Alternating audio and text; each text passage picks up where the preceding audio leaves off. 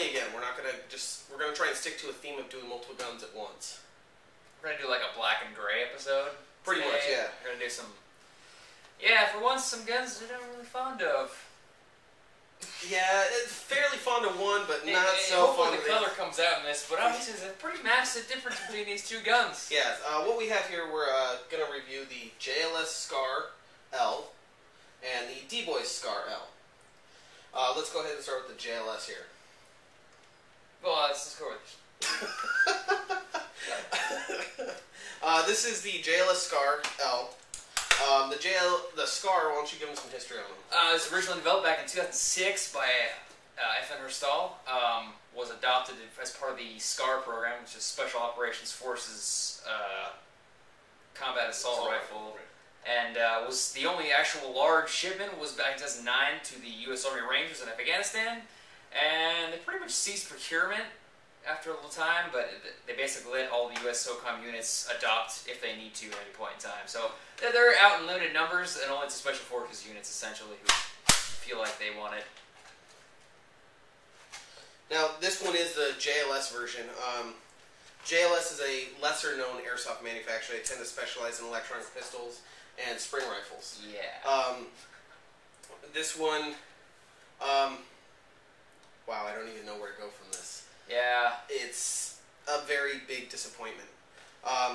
When you think of a SCAR, you're thinking, great, I'm going to have a SCAR. It's going to be something cool to have. Well, let's put something in perspective here, though. JLS produces primarily spring and electric blowback guns. Now, if we're some other company, now mind you, electric blowback pistols. Oh, sorry, pistol. Electric blowback pistols, which is, you know, really, it's basically a spring pistol. It's not really worth anything in the first place.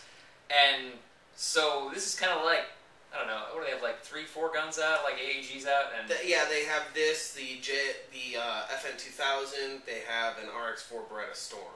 Yeah, which is kind of a strange selection, but basically, I guess I can't really fault them for not having any experience whatsoever in the AAG department, but obviously the first offerings did not quite come up to par in the market. Yeah, this one, the lower on this is straight out of an M4 design. Yeah. It's nowhere near the actual SCAR design. Now, yes, the SCAR was based on an M4 lower in some respect. Right, it was adapted to the pistol grip and the magwell, essentially. Exactly. But the controls were obviously adapted to a newer design, so I don't know, so that...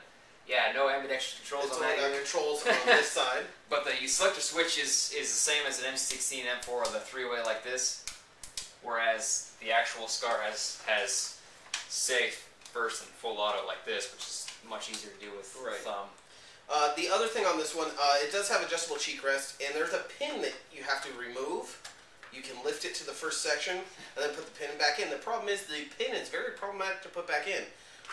And you see there's a little hole right here. I don't know how well you can see it. You have to get the pin through that blind, like that. Yeah. It just sits loosely. It's I mean, it doesn't fall. So, I mean, you don't have too much to worry about if you lose Basically, it's worthless, though. It's just totally worthless. Now, it does have a 3-position stock. But it also sounds like crap. Sounds like the cheapest piece of plastic I've ever heard. And then it is a folding stock. Problem with the folding stock on the SCAR is it doesn't really allow you room to use it. So. The actual SCAR, there's actually enough room to stick a finger down there. So I guess they didn't really calculate properly on that aspect. Right. The other thing, it does have a charging handle that looks like it might be ambidextrous, but it's not. And it only moves about an inch to explosive hop-up adjustment. Yeah, it's not supposed to do that. Now it does have full quad rails, which is nice. I mean, it's nice to have more rail space on a gun, but that's probably the only positive point I've seen so far. But you can stick rails on anything. Yeah, exactly. You can put rails on a turd. That's new in the market. You put rails on a turd and it doesn't look positive. Tactical turd. There you go, tactical turd. Tactical turd. This one is at the full carbine length. Now, mind you, the barrel ends here. Yeah, I don't know why. Oh, yeah. It's just the barrel extension is still there. Now, the interesting place is where the battery goes in this. You actually have to pop a pin out, which Cypher's going to show you right now. It's popped out. And then the barrel goes right down the upper receiver, right there. And if it's a stick battery, which is BS, because that's like the worst battery type ever. It only fits an 8.4 stick. It does not have enough physical space to fit a 9.6. It doesn't have any. It seems like it could, though, if they had just thought that through ahead of time, because it's got a rectangular slot. Right. So old small type battery, mini type battery should fit fine, but it doesn't. Now, if you were going to get one of these and you were going to do some kind of upgrading to it, not that I'm suggesting you do, you could technically run the wires outside and pop up tech box. So, not a big deal. So those are some benefits. The other thing is it is M4 magazine, just like the real Scar. And this is based off the Scar L, which shot the 5.56, where the Scar H was the 7.62. These all use the same TM style magazines. And it will accept, you reach over here, PMag, just so you can see. I mean, it fits multiple magazines. And you can see the color difference from Dark Earth to... Yeah.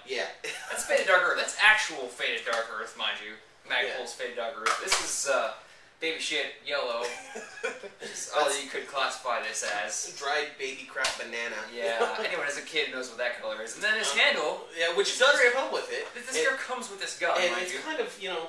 Fleshy colored? I'm not sure why. It's a built-in bipod. It's kind of crappy, but... It works. You know, it's a pretty terrible replica of that foregrip, but it works. But that's the worst. Who made that? Some other country made this or something? It's... The other thing it does offer is flip up front and rear sights. Which are also really, really cheap. Not the best in the world, obviously. They don't lock down at all. There's no adjustment at all. Well, looks like an adjustment, but not really. It doesn't really move. Yeah, it doesn't move at all. This one comes in at $155, and yes, that's accurate. $155. $155. I'm not exaggerating on that. The other thing is you can't really do any upgrades on it. It is a version 2 gearbox, but it's proprietary to this gun.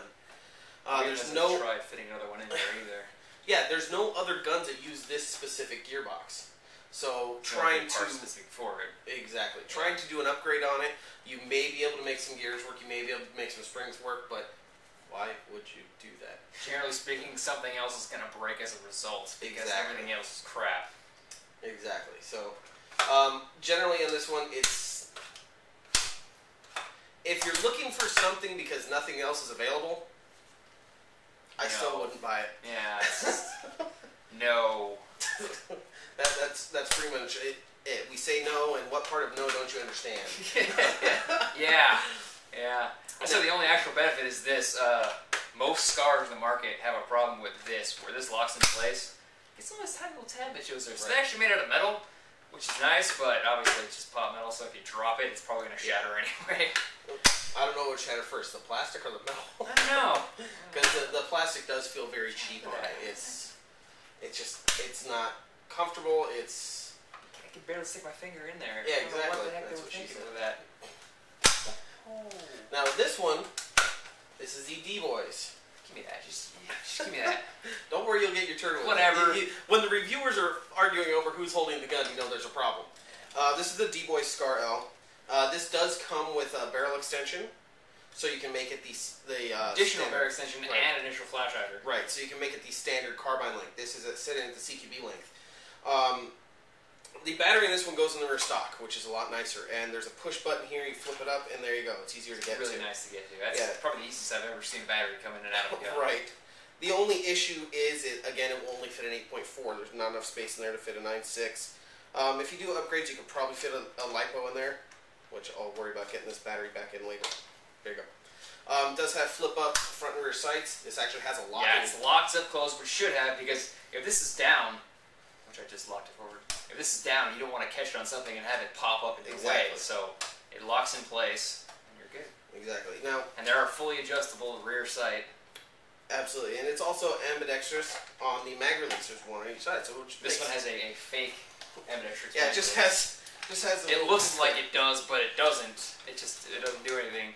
Right. Now this also comes with the vertical foregrip that you see on here, which is actually very sturdy, very comfortable. Standard Knight style vertical foregrip. The charging handle actually has full range. Yeah, it's a full range. Yeah. The handle itself is removable, and you can put it on the other side to make it ambidextrous. And it does expose the hop-up, which is a different hop-up than standard M4s. Yeah. It's a nice overall, D-Boys did a very good job with this, I think. Yeah. Very nice overall. As the traditional design goes, the lower is polymer and the upper is metal. So obviously see a difference here because this is just anodized, and anodized Faded Dark Earth is obviously not the same as plastic. Right. But the adjustable sights are nice, clicks nice. Absolutely. Can't even hear it, but side to side, up and down, everything works. Pinhole sights, sling points on here, more sling points than this over here. Yeah. slot ring. And again, it is also a 3-point adjustable stock and folding as well. This actually adjusts. There's actually points where this adjusts. So you have adjustable cheek rest, which is nice as well. And then folds. This one also kind of gets like, but this is an excuse because this stock is actually bigger to fit the battery in it. Right. Which this isn't to scale technically speaking, but obviously you gotta fit a battery in there. Right. It actually adjusts too, which is the other big difference because other scars that have a battery in the stock don't have an adjustable stock. It just kind of sits out there. Exactly. This one works. Yeah.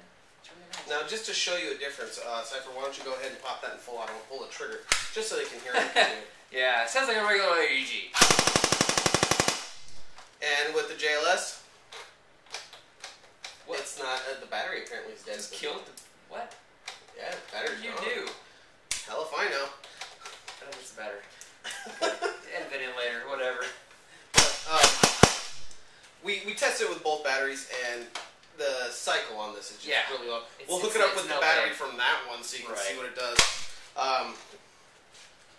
Now on both guns, you're gonna get some extra paperwork and some obvious equipment. Oh yeah, and $155. Yeah. Same price as that gun. Right, same price, and you're getting the D-Boys with a full actual metal upper receiver, an actual SCAR lower, whereas this one is based off the M4. Just the M4 anyway. We have confirmed it is an M4 because we have an M4 lower here. Same exact thing. Yeah, same selector switch, same points where it hooks up to. I mean, to scale, it's just an M4 that's modified to look like a SCAR. Yeah, cheap plastic one too. The JLS is going to come with a full-size manual. No, it's just one page. That's all it is. It's the whole manual. Just a battery and charger. The battery is 1150 milliamp, 8.4 volt. The D-Boys itself is going to come with a manual, charging instructions, battery charger, as well as, like I said, this barrel extension.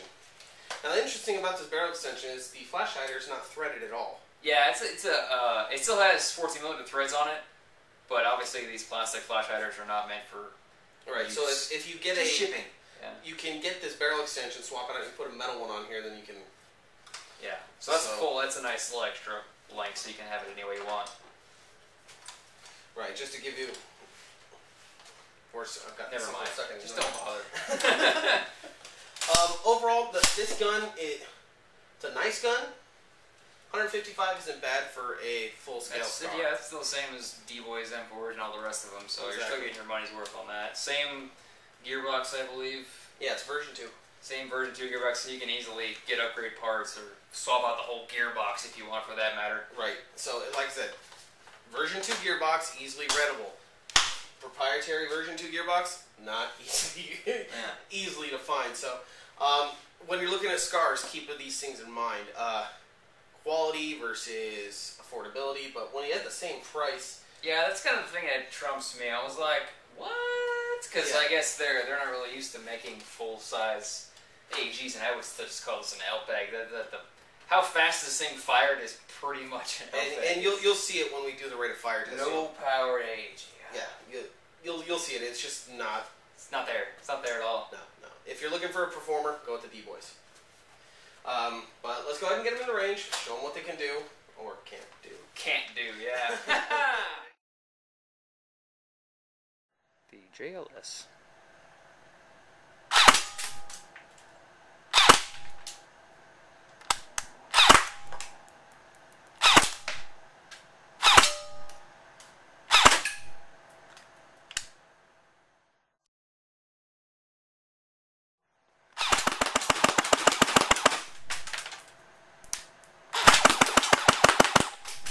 Wow.